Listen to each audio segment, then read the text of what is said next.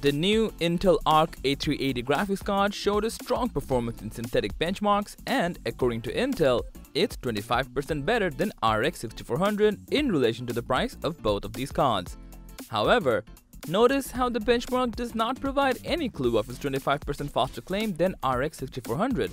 Luckily, 3D Center came forward to put Intel's claim to the test, and it turns out Arc A380 might not be as fast as the early reports suggested.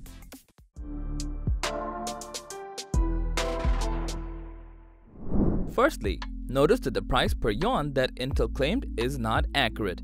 The actual difference came out to around 21%. In addition, the real trouble lies in graphical power. While we all thought the A380s was 25% faster, it's only about 4% faster than the RX 6400. The site also put the specs of these two graphics cards side by side. As you can see from here, while both graphics cards are built on the same 6nm process, A380 has more transistors and chip area. Aside from that, it has better hardware, memory expansion, TDP, and video encoder support. So it's shocking to see the performance achieved by the A380 is only slightly better than the RX 6400. This evaluation actually pushed 3D Center to reconsider its expectation from all the upcoming Intel Arc GPUs.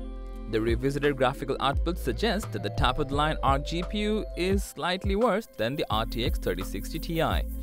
In our previous video, we estimated the performance of the Arc A380 should be better than the GTX 1650.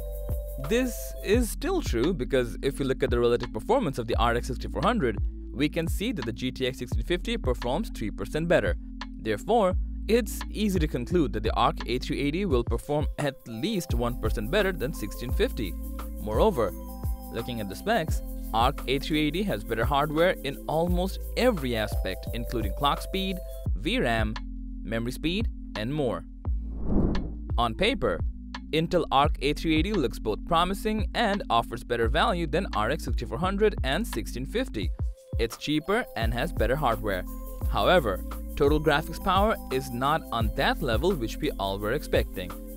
Now, obviously we can't take these data for face value.